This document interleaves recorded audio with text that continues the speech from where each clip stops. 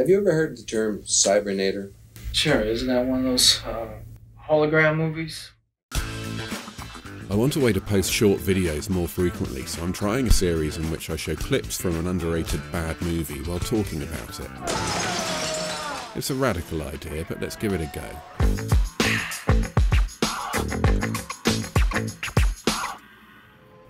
Cybernator is the 1991 directorial debut of Robert Rundle, who drew heavily on Blade Runner for his future noir tale of burnt-out cops tackling impossible corruption in a society on the brink of collapse. McCord, this whole country is this close to busting right at the seams. And you know what's holding it together? Two things. The Army and us. Oh yeah? Well, who's policing the Army? The action takes place in the mid-21st century, we're told, a time when cybernetic enhancement has become commonplace, and sees Detective Brent McCord's eyebrows, each played by Lonnie Schuyler, investigate a spate of political killings committed by the budget Borg of a renegade colonel played by William Smith. At your service. But that plot's just a framework for the director's real interest: self-identity, the nature of free will, and kung fu cyborgs.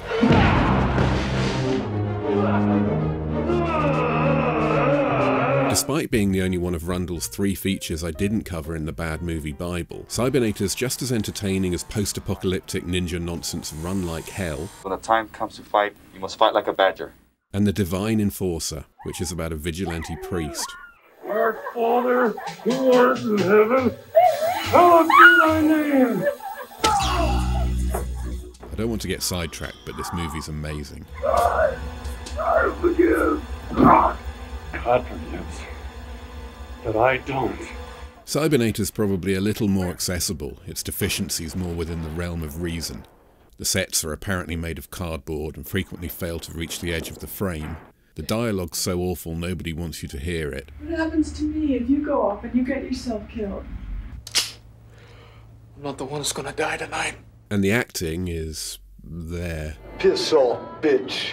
Fuck you, faggot. That was the director himself, and in addition to William Smith and Lonnie Schuyler, we're also treated to Jimmy Williams, who appeared in dozens of Fred Olen Ray movies, and of course Samurai Cop. Let's fuck. Shut up.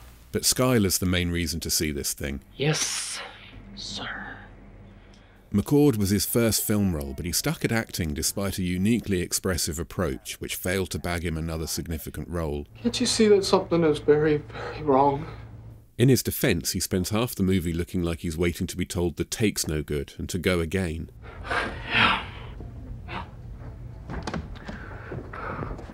Here, Rundle's determined to carry on, even with the guards late coming in and Williams dropping his pencil on the microphone. Finished, right? Then, having got this far, nobody seems sure how the scene's meant to end.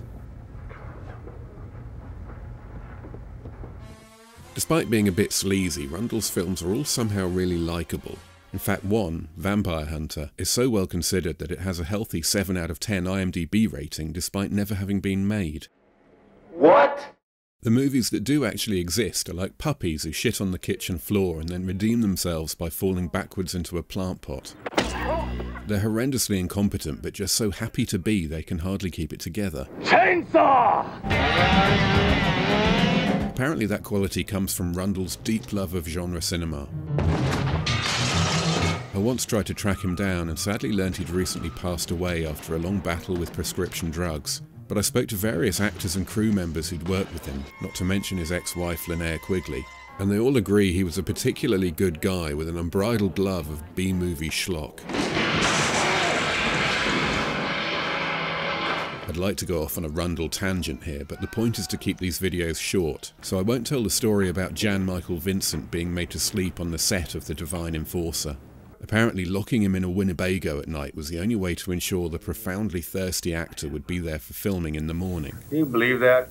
Actually, that pretty much is the story.